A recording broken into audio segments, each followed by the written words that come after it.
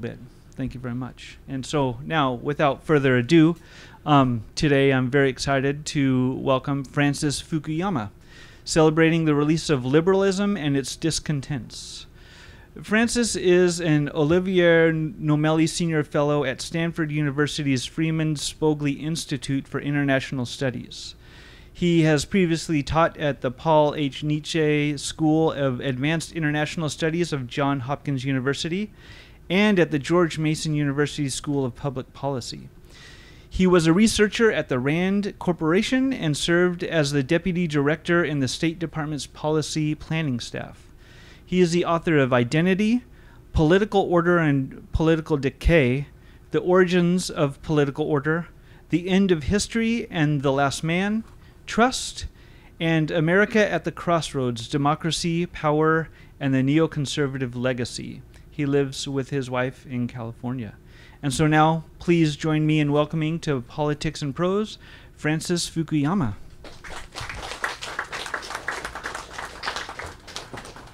So thanks very much. It's really great to be back in a real bookstore. It reminds me how much I like bookstores in general.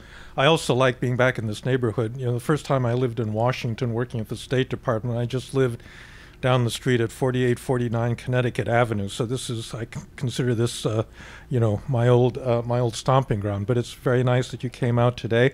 I'm going to talk to you about the book on liberalism, which I think is under very severe threat. But to do that, I need to define what I mean by liberalism, because it's not the way that it's used by many. I use it in a way that's not the same as the way other people do. I do not mean liberalism in the sense of American politics, of people that are progressive or left of center, because I think actually a lot of them have become illiberal in many ways, which I'll explain. In Europe, if you use the term liberal, it usually refers to a center-right political position, like the Free Democrats in Germany, that's kind of pro-market but socially progressive. I don't mean liberalism in the sense of libertarianism, which I regard as a kind of bizarre American idea that's just hostile to the state sort of across the board, and that's certainly not my position. The kind of liberalism I am referring to is what you might call a classical form of liberalism. It began in the middle of the 17th century, actually. At that point, Europe had been fighting wars of religion for 150 years following the Protestant Reformation. And a number of liberal writers at that point began to say, hey, maybe if we base our political system on a particular religion, a particular vision of the good life, we're going to do nothing but fight each other. And maybe we should have a political system in which we lower the horizons of politics. We agree that we want life itself rather than the good life, and we learn to tolerate people that have other visions of what the highest goods are. And that's the basic idea that's animated liberalism since then. It developed into a doctrine that asserts that all human beings may differ culturally, racially, by gender, by all of these characteristics, external characteristics, but they have a certain basic human dignity that is shared not just by members of a particular ethnic or national group, but universally. And so all human beings have this dignity, and all human beings deserve to have that dignity protected. The institutions associated with liberalism are primarily a rule of law that does protect individuals from the power of governments and of the state, by constitutions that try to limit government power by checks and balances. And it's also been associated with a certain cognitive style, modern natural science. And this doctrine that came into being around the same time as liberalism was being invented asserts that there's an objective world beyond our subjective consciousnesses, that we can perceive this world through the experimental method and then manipulate it. And that's what produces modern technology, which in turn produces the kind of economic growth and productivity that the world has seen really since that period. So that's basically the kind of liberalism that I'm concerned with, whose most fundamental characteristics are the rule of law. It's compatible with a lot of different economic policies. So I think social democratic Sweden and Denmark are liberal states because they protect individual rights, as is, the United States or Japan, that have smaller welfare states, but nonetheless protect those rights through law. All right, so that's what liberalism is. So let me give you 3 reasons for wanting to be a liberal or for wanting to live in a liberal society. And I think one of the problems is that there's been a lot of attacks on liberalism from both the right and the left in recent years. You now have a whole group of so-called post-liberal conservatives who think that liberalism is at fault for the ills of contemporary society, and you have a lot of progressives, a lot of Gen Z types that think that liberalism is something that their parents, baby boomers or grandparents believed in, but it's not relevant to the present, and I think it still is. And so there's basically 3 reasons. So the first is a practical one, or pragmatic one, which is that liberalism is fundamentally a means of governing diverse societies.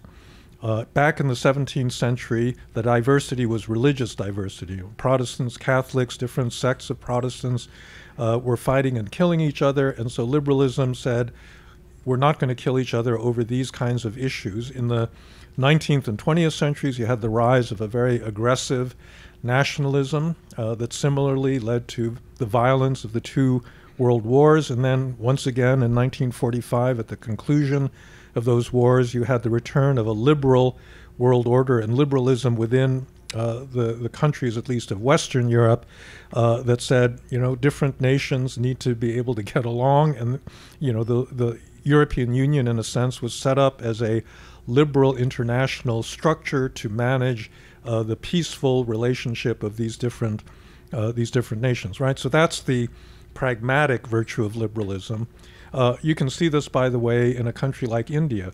India was founded by Gandhi and Nehru in the late 1940s on liberal principles, and it's almost impossible to imagine how that country can be governed other than that. I mean, India is religiously diverse. It's diverse by caste, by region, by language. There's multiple languages spoken in India, and if you didn't have a basically liberal framework for that, you would be having communal violence, constantly. And the liberal order in India, I think, has preserved that nation up to the present. And right now, one of the big problems in India is that Prime Minister Modi and his BJP, Hindu Nationalist Party, is trying to shift India's national identity away from a liberal one to one that's based on Hindu nationalism, which is then stripping, citizen rights from Muslims and, taking away the independent status of Kashmir and a lot of other things that inevitably are going to lead to violence, just as he experienced when he was the chief minister in Gujarat, and you had a lot of communal rioting between these groups. And so that's the pragmatic argument. Now, the second argument is basically a moral one. Liberalism protects human autonomy.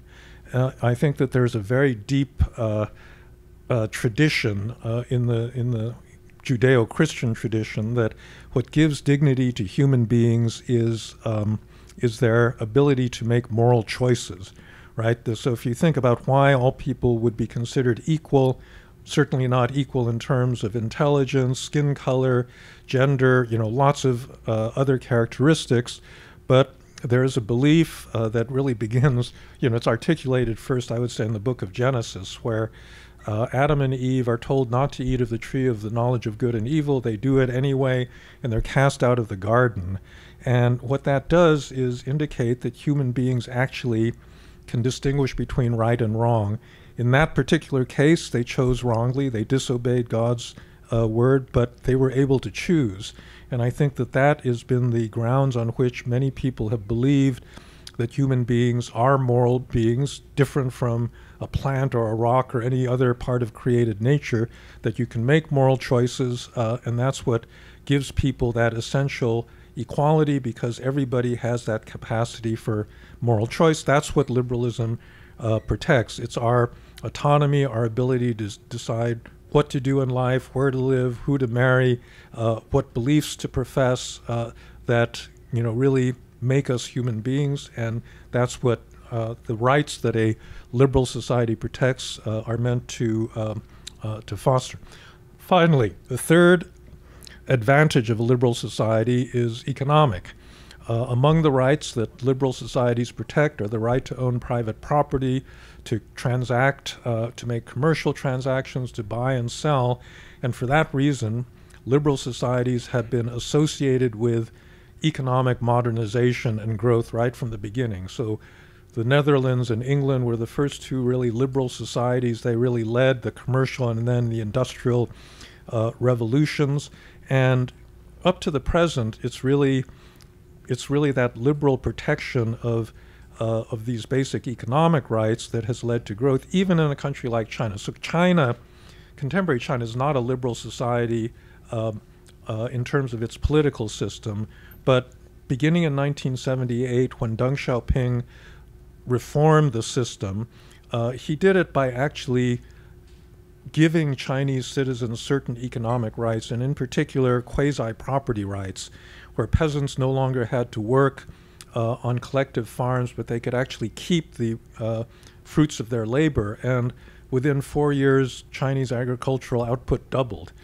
Because there's an incentive now for peasants to produce, and the right to buy and sell, own property, to transact, to start businesses, really is what powered this amazing Chinese growth story that has been unfolding over the years since 1978. So there's a connection between being a wealthy modern society and having these kinds of liberal principles, or protecting these kinds of liberal principles. Now, what I argue in my book is that part of the reason that people are upset and unhappy with liberalism has not so much to do with the basic characteristics that I've just outlined, but by certain deformations of liberalism that took place both on the right and on the left. You might call the ones on the right neoliberalism and the ones on the left, I don't know, woke liberalism. I don't use that term, but it's a kind of shorthand for understanding what's been going on. So let's begin with the neoliberalism. It's not, neoliberalism is thrown around a lot, oftentimes as a synonym for capitalism. I don't use it that way. I think that neoliberalism, for me, was a certain extension of basic free market principles that really arose in the 1980s and 90s under Ronald Reagan, Margaret Thatcher, politicians that wanted to advocate free markets, led intellectually by people like Milton Friedman, a number of Nobel Prize-winning economists, so-called Chicago School. They begin with a correct insight that private property and markets are important for economic growth, but they carry that to an extreme where the state is denigrated, and neoliberals attempt to cut back the state in terms of social protections, regulation, and the like. And this leads to markets creating huge inequalities. Inequality in especially the most liberal societies or the most neoliberal countries, Britain and the United States, have grown enormously since the 1960s. The deregulation, especially of the financial sector, is what leads directly to the cascading set of financial crises that take place in the 1990s and then culminates in the 2008 subprime crisis in the United States. This, in turn, is very bad for a lot of ordinary people who lose their homes because their mortgages are underwater, whereas the elites, the bankers and the hedge fund managers and so forth that created that system experience maybe a year or two of disruption, but basically they end up fine. And I would say that this is really what propels a lot of the populism that then appears in the subsequent decade, both on the right and the left. Ordinary people suffering from neoliberal policies that don't seem to be benefiting and in fact seem to be hurting them. What you might call the woke liberalism is different because they start with another correct premise, which is that liberalism protects individual autonomy, but in my view, they carry that autonomy to an extreme where autonomy is seen as a good in itself and not, embedded in an existing or pre-existing moral framework, that people exist simply to be able to make choices regardless of what those choices are, which, if you think about it, makes society impossible, because what makes a society is the fact that there are commonly shared rules, and people have norms that embed them in communities, and that's really what a lot of people want out of life, is that ability to work together with other people. If people have the ability not just to follow the rules or not, but to actually make up their own rules, you're not going to have much of a structure of society. The way that this manifests is in identity politics. And for me, there's really two versions of identity politics, one of which I believe in and support, which is the liberal version, and then there's another version that's not so liberal. The liberal version says there are many marginalized groups, African Americans, immigrants, women, LGBTQ people, and their rights are not being respected. They are not being incorporated into the mainstream society, and they ought to be. This was basically the message of Martin Luther King in the civil rights movement, that black people were not being treated the same as white people, and that they ought to have the same rights and opportunities. And that, to me, is a liberal idea, and a liberal state ought to pursue that version of identity politics. All identity politics does in that case is to mobilize people, get them angry about their marginalization, and then use the democratic system to, force changes.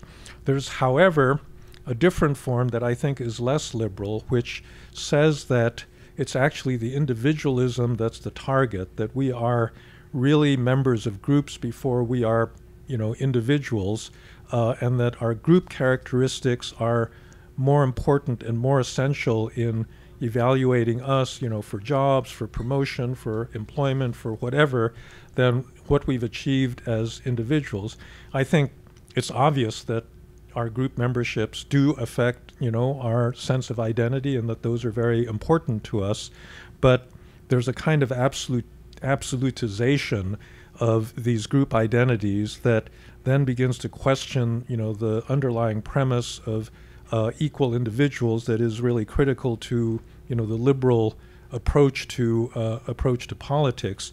And at an extreme, you actually have cases of countries in which this kind of group identity politics becomes dominant. I mean, Lebanon or Bosnia or Syria, there's any number of countries that have actually fallen apart in recent years because the politics is all about a zero-sum distribution of goods, between established identity groups. And that form is fundamentally, I think, not compatible with a well-functioning democracy, and it's also, I think, not compatible with liberal principles.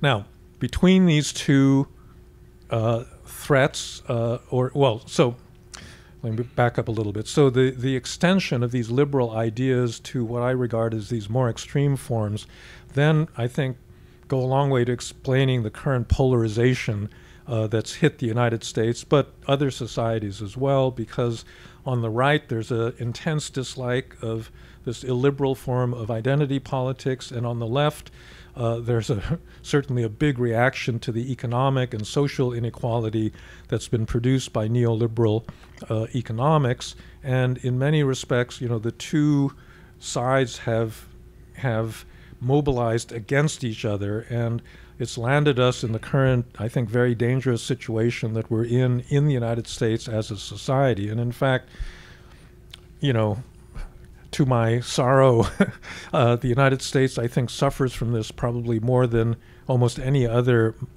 established democracy in the world today. Now, if you ask, I've been speaking as if I'm being very even-handed between the left and the right.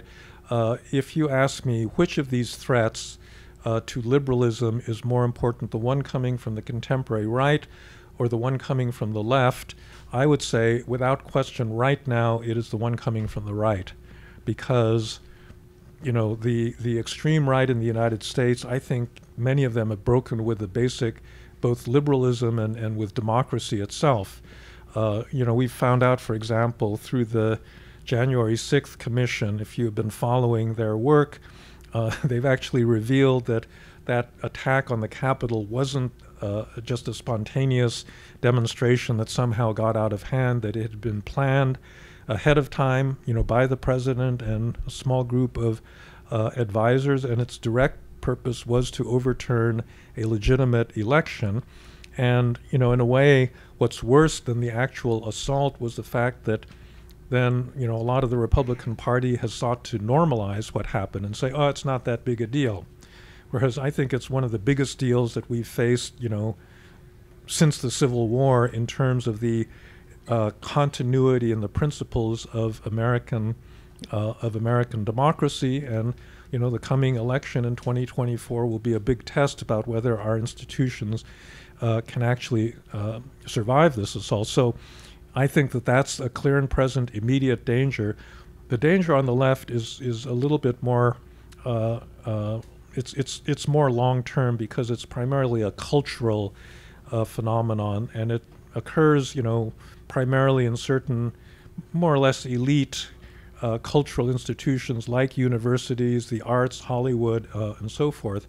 But I think that there are tendencies there that are illiberal towards intolerance.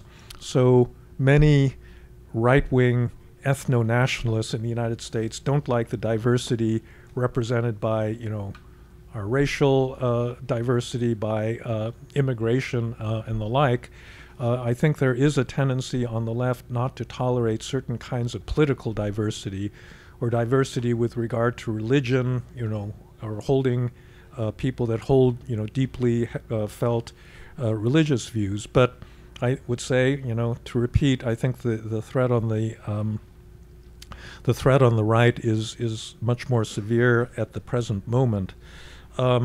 So this is the kind of situation that we are facing at the moment. The other big problem is the one regarding our cognitive framework, because, as I said, liberalism was strongly associated with modern natural science. I have a chapter in the book tracing the attack on science that has appeared over the years, and this one actually, in my view, begins on the left rather than on the right. I know this stuff very well because in my younger days I went to France and I studied with a lot of postmodernist, you know, French intellectuals like Jacques Derrida or Roland Barthes. I met Michel Foucault actually when I was still an undergraduate at Cornell. And, you know, that intellectual tradition begins with a skepticism about objectivity in a certain way, that language for many structuralists is not something that reflects the real world. It's a kind of imposition by the speakers of the words on that reality that then shapes the reality. And this expands into a kind of across-the-board subjectivism where that reality is increasingly questioned, and it's really only your consciousness of it that matters, but everybody's consciousness is different, and so there's a questioning about the solidity of that reality. This is articulated the most fully by Michel Foucault. He has a concept of biopower. So Foucault argued in a series of really brilliant books, he said, look, in the old days, a ruler would be able to order the death of any one of his subjects if he didn't like what they were saying. And so you used fear in that very overt way. Today it's a little bit different. A ruler doesn't kill his subjects. He tries to use the language of science to persuade people that something is true, whereas in fact it simply represents the interest of the elites that are behind the scenes manipulating the society. And he showed this with respect to phenomena like incarceration, homosexuality, madness, that these were all concepts that were defined ostensibly scientifically, but in fact they reflected a kind of power interest on the part of existing elites that wanted to keep these different groups marginalized in different ways. And by the end of his career, he had extended this idea of biopower to virtually everything. And so, in my view, in a way, Foucault is the original conspiracy theorist, right? That nothing is actually the way it seems, and if you think that something is simply, true because a scientist says it's true, you're not understanding the way you're manipulated. So, does this sound familiar to you?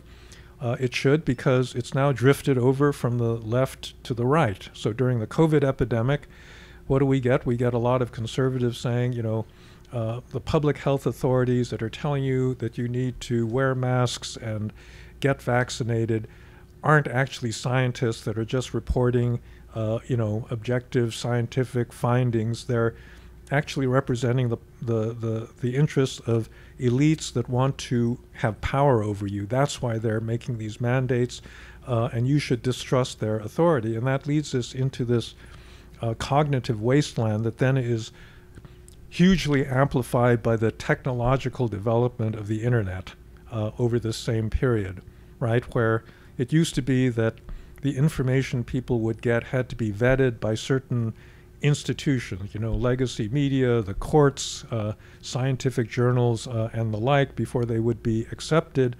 What the internet did was basically allow anyone to say anything they wanted.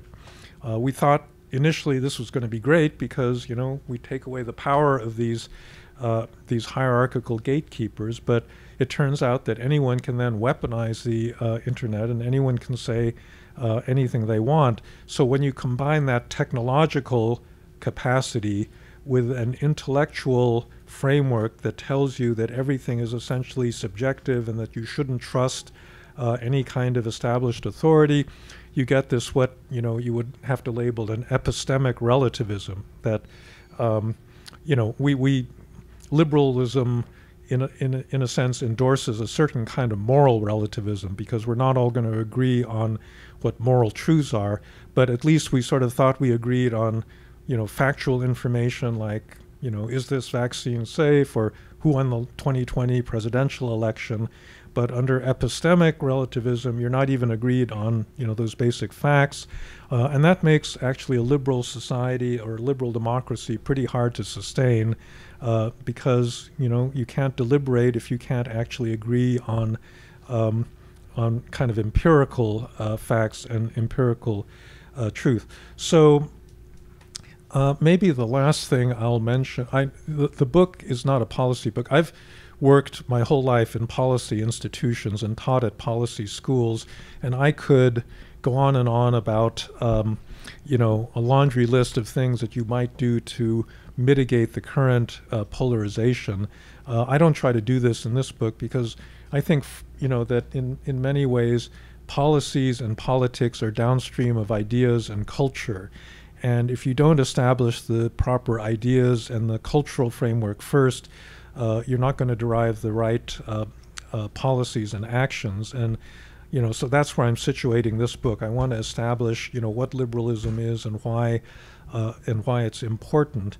There are a couple of things that I would say would be important to establish liberalism more firmly. One of them has to do with the idea of nations and national identity.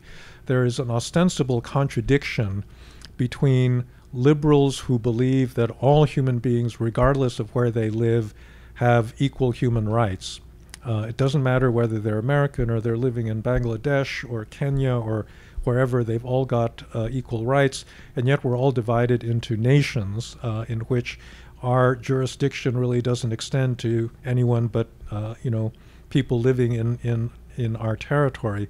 You can read it in the book, but I believe that liberal theory doesn't really tell you why we're divided into the nations we are, but they remain important because the nation is still the custodian of force, of coercive power represented by things like armies and police forces. We need these in order to, protect ourselves from external and internal security threats, but also to basically deliver services, to enforce laws and the like. And at the moment, the only mechanisms we have for controlling this kind of power exist at a nation-state level. Those control mechanisms are things like courts, legislatures, independent media, and we don't have the power, we don't know how to build a transnational authority that would be powerful enough to do things and yet would be controlled and used, effectively.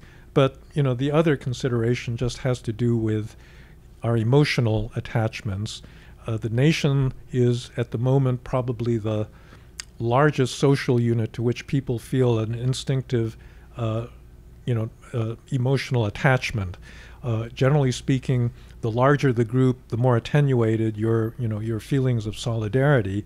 And this is important because I don't think you can sustain a liberal society without that. I'll conclude by illustrating what's going on right now in Ukraine, because Ukraine, in my view, it's the front line of a big struggle against for and against liberal values. 2019, Putin gives an interview with the FT. He says liberalism is an obsolete doctrine, and he has been building, a powerful illiberal state, and he has been trying to absorb and eliminate the independent nation of Ukraine because he doesn't think it has the right to exist. He was very mistaken in this because Ukraine has actually resisted tenaciously. But if you ask, why are the Ukrainians fighting back so hard? They are dying in great numbers in order to prevent, being taken over and conquered by Russia. Why are they doing it? And there's been a debate. Do the Ukrainians really, are they fighting on behalf of liberal democracy, or are they just fighting for sovereignty? It wouldn't matter what kind of government they had as long as it wasn't, controlled from Russia or some other outside power. And I would say that it's really both, that very few people fight and die, risk their lives for liberalism as an abstract cause. They fight and die for it as it is implemented and embedded in an actual nation, and in fact embedded in their nation. I've spent a lot of time in Ukraine over the last 7-8 years and have lots of Ukrainian friends, and I know that this is the case with virtually all of them, that they actually are both Ukrainian patriots, but why do they love Ukraine? It really has to do with the fact that it's not Russia, that it's a fundamentally free society. You can criticize the government, you can come and go. The state isn't monitoring you or putting you in jail for the slightest disobedience to its rules, and that's why they're willing to to fight on its behalf.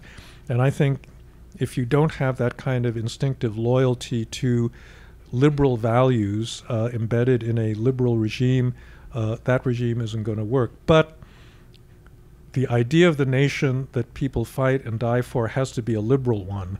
There are plenty of illiberal forms of national identity that are based on ethnicity, race, kind of deeply, or religion, very deeply inherited, narrow set of cultural values that people can't necessarily share in, and that's not a good form of national identity. You need a liberal form of national identity that is inclusive of everyone that actually lives in your society. So with that, I'll stop, and I look forward if any of you have questions. I'm eager to start the discussion. Thank you very much.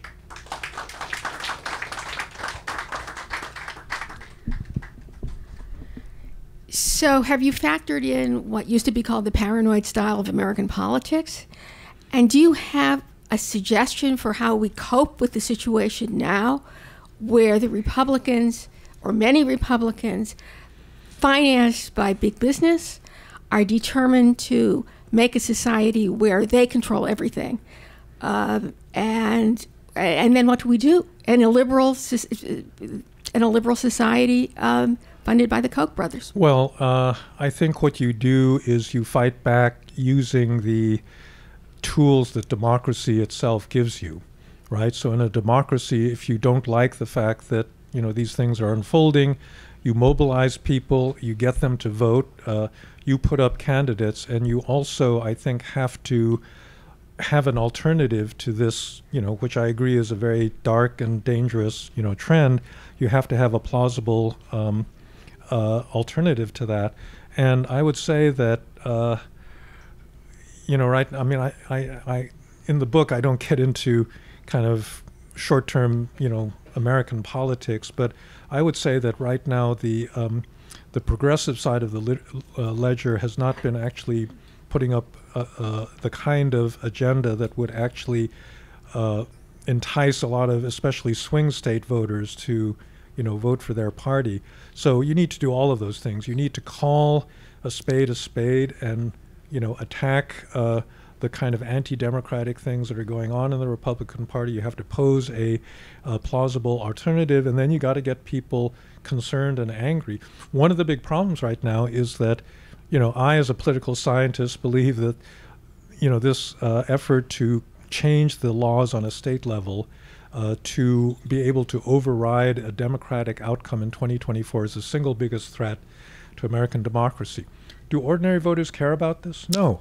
I mean, you cannot get people upset. I mean, they care about inflation, they care about gas prices.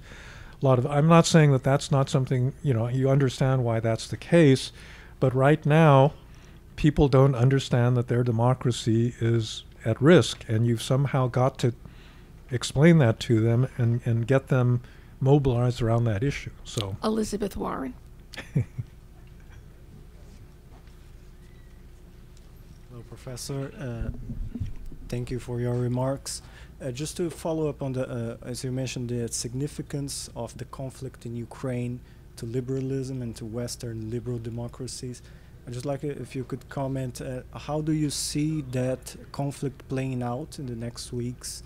And also, what could we anticipate from the Western liberal democracies' response, considering its significance? No, it's a good question. I have a blog whose title is Frankly Fukuyama. I helped to establish an online journal called AmericanPurpose.com, and you can find the blog there. So I've been writing a lot about Ukraine, and I have, right from the beginning, been much more optimistic about the way that this war would go militarily, because Russian competence and morale are just catastrophic.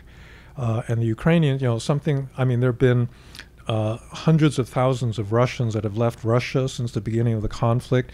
There's like 250,000 Ukrainians that came back to Ukraine from other parts of Europe once the war started because they wanted to defend their country. And so there's just a huge imbalance in the moral factor on the two sides, plus which, the Ukrainians are much better led and so forth.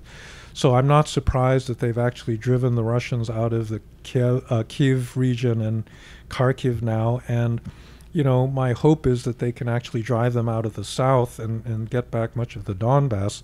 At that point, you might be able to talk about a ceasefire or some kind of political settlement. Right now, it's not possible with the Russians occupying that much of Ukraine's territory. But I do think that it's bad to do what the New York Times just did in a recent editorial to say, well, the war is hopeless. It's just going to bog down here, and therefore we need to push the Ukrainians to accept, that outcome, because I don't think they need to. Okay, thank you. Yeah. Hi. Hi. I really enjoyed your presentation, and I suppose what I'm about to present is just to see how you reflect on it. Okay. Yes to just about every word you said. If, however, there is not somehow a questioning of what it means to be a human being at this point in history, and just not for America, but worldwide, we will never get anywhere, because we have to find out if we've become obsolete in our own creation. That's one thing. The other thing that is so fundamental, we'll probably agree, is that if we never ask about what are the roles of wealth and power, regardless of what the underlying philosophy is, because essentially you could even take communism, and if you could get a wonderful way of doing your governing to really do it for the people, that could work. So any of these things have a possibility, left, right, whatever. But if we don't understand the fundamental nature of wealth and power and the tendency to grab onto it, we'll never get anywhere. Yeah, well, wealth and power have always been big drivers of human motivation, and it's not as if they're a new thing. I think that what's different about the modern world is that in a properly governed market economy, you can pursue wealth and power in a way that is socially beneficial to a lot of other people besides yourself. Like, you create a new technology that then has lots of spillover effects, in medicine and IT and a lot of other areas. And the issue really is having the correct political framework to control the consequences of that kind of, basically market innovation. In my view, you can't just have a liberal society that has these rules that permit market exchange, because left to itself, that kind of capitalism produces too much inequality, and therefore it really needs to be mated to democracy. People have to be able to mobilize and push back and do redistribution, create controls on out of control banks and economic actors, and it's possible to do that. I mean, that's kind of the history of the last 150 years. Is the market spreads, and then you create new institutions to control it, and then it evolves further. And right now the financial sector, for example, is evolving, in this kind of really crazy, very uncontrolled way, and we're trying to grapple with how we deal with that. But I don't see the alternative to, trying to keep this under control using the existing mechanisms that we have, because you're right that if you don't control it, you're going to end up with a very unequal and not very just society. Thank you.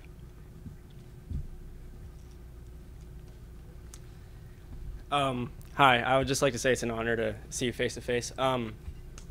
So my question is, do you think that liberalism is just as much to blame for the rise of illiberalism as as liberalism itself, like the emphasis on the individual rights, putting forth kind of the idea that everybody should be heard, that markets should be free, that governments can't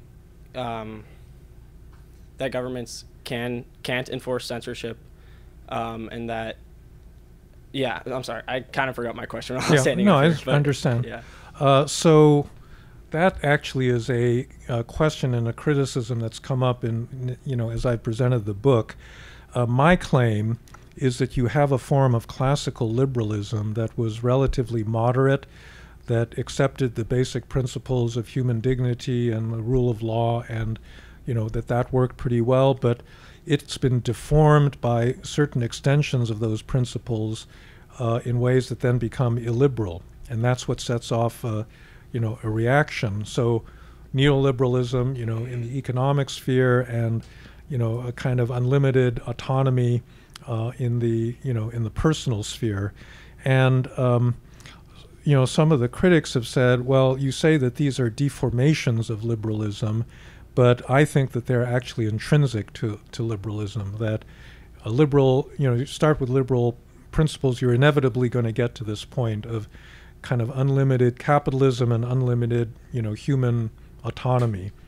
And, it's a serious idea, and but I don't think actually that it's correct. That I think, you've had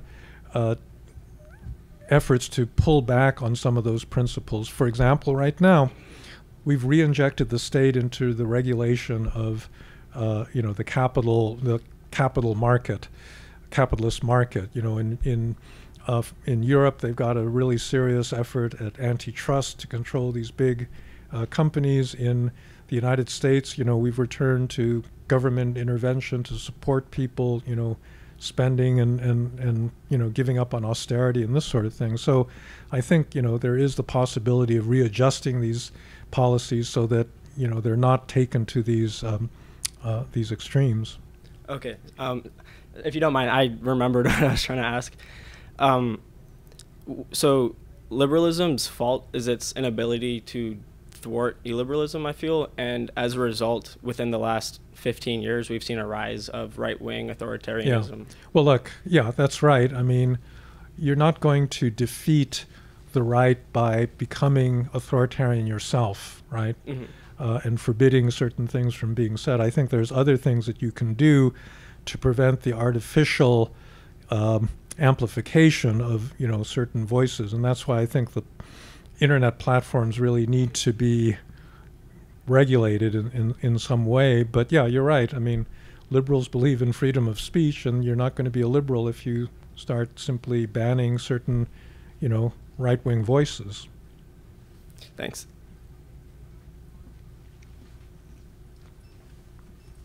Hi.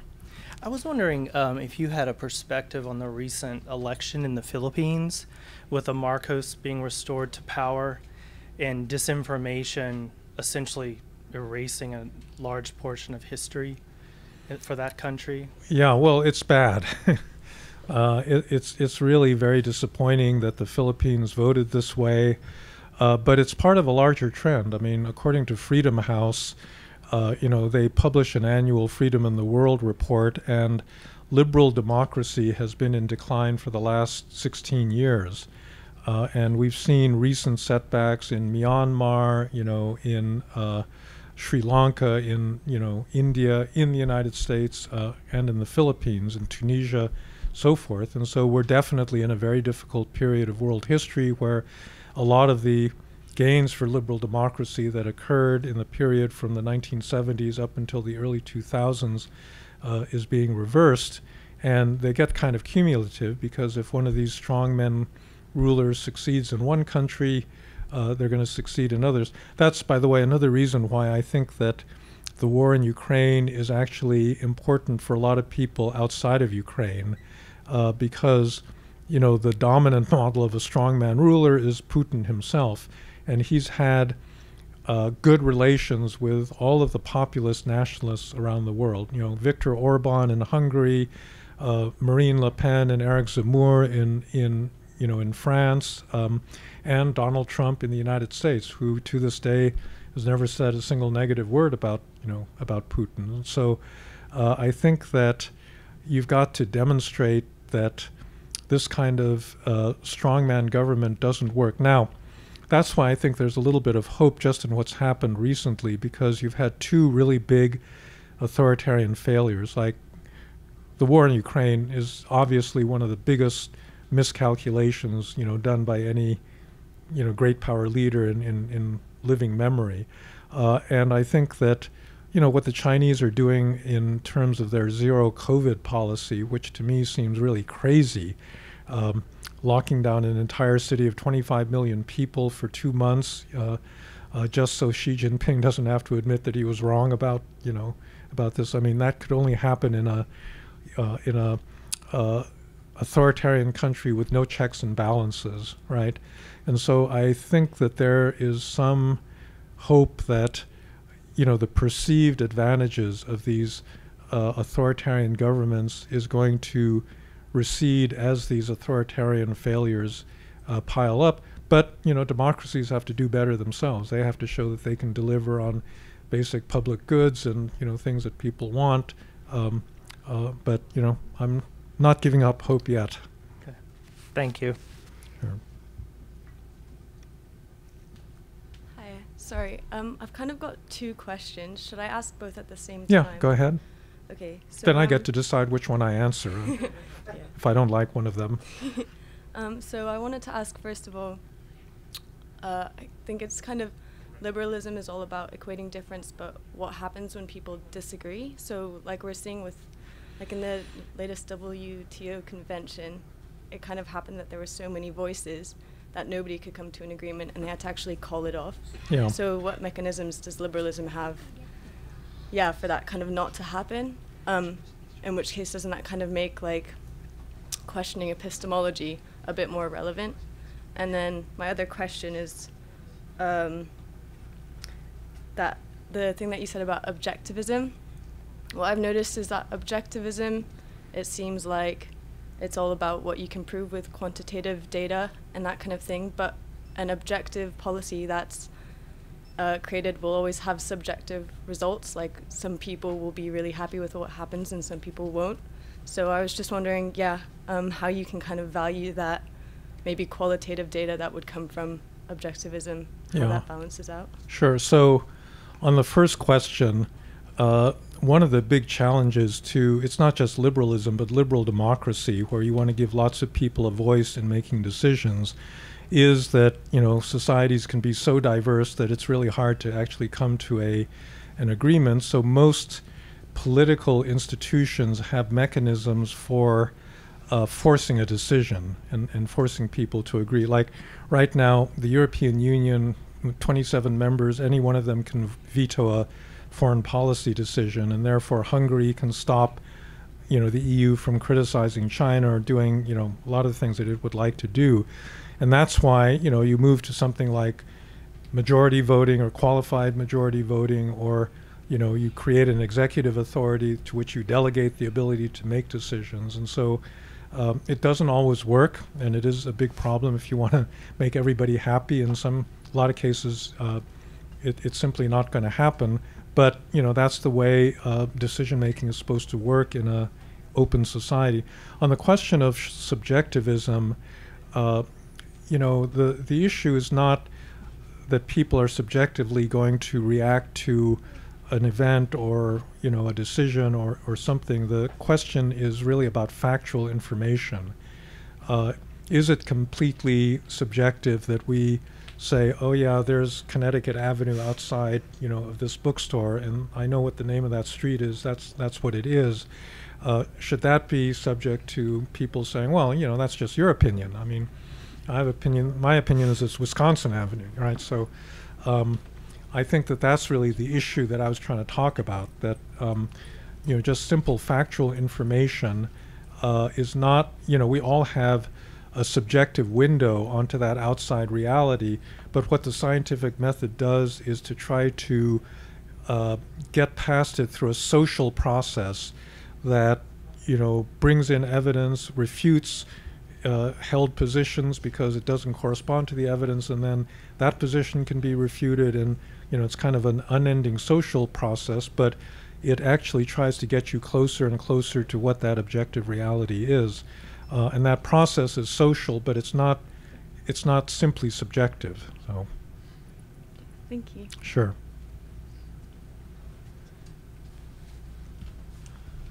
Hello, mine is not a very serious question. I apologize for that. But in retrospect, do you wish you had given your book, The End of History, a different title, considering the number of people who criticize that phrase without actually reading the book? Well, look, the title was not mine. The philosopher that talked about the end of history was Hegel, and it was his concept as, then in the 20th century reinterpreted by Alexandre Kojève, who was probably the greatest 20th century interpreter of Hegel. And Karl Marx had that idea. He said that there was an end of history, and that end of history would be communism. So I was simply saying that, the Hegelian version of the end of history looked more plausible than the Marxist version, after the, it was before the fall of communism, but anticipating that. So I don't apologize for using it. I think that, people simply did not understand, what I was trying to argue. So it's true I've had to correct them, continuously for the last 30 years. That's not fun, but, that's life. If I can add a personal anecdote to that, I was once in the French diplomatic circles, and there was a great number of people who like to start a phrase at cocktail parties by saying, Fukuyama's greatest mistake was that, but they never read your book. It's not just there. Yeah. A lot of people do that. Sorry for that. Okay. Okay. If there are no many questions. All right. Thank you so much, Francis. And thank you all for joining today and for your wonderful questions and for your fantastic presentation. We do have books signed available at the registers, but he will personalize. So if you could just line up right here, and please fold up your chairs and lean them against something solid. So let's all give Francis a warm round of applause.